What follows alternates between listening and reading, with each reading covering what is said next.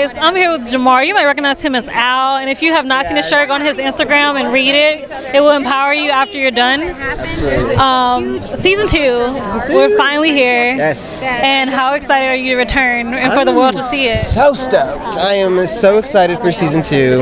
I'm excited to see, well, I'm excited for everyone to see the daily lives that we live in Winchester this season. Last year we were focused on one topic, where this year it's like you get to see what we deal with on a daily basis and how like our daily lives affect us and change us. So I feel like that's the beauty of season 2.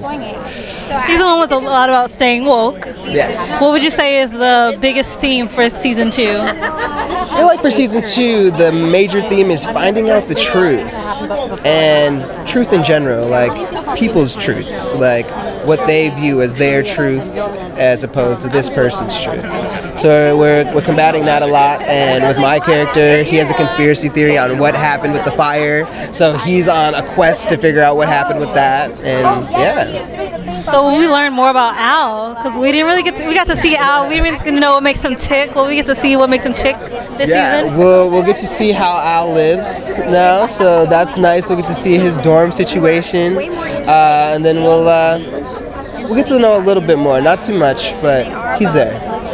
Well, I learned a new nugget today. You're also up for another 4-year consideration for an Emmy. Oh yeah, I know. I heard information. Are we? 4-year consideration. Wow. How does that feel hearing this? That's amazing. I'm here for it. I'm honored to be a part of this project. That is wonderful. That's great. Well, I'll get a love interest. I hope so. I hope so. I'm waiting for it. I tried, guys. I tried my best. Well, guys, it comes out May 4th. Friday. Midnight. And just watch his conspiracy theories, because actually I'm curious what kind of can you give us a little nugget of conspiracy theory he is dealing with? He thinks that the conspiracy theory is that he thinks that someone set the fire on purpose, and so he's gonna try and uncover the truth of that. Yeah. Is he right or is he wrong?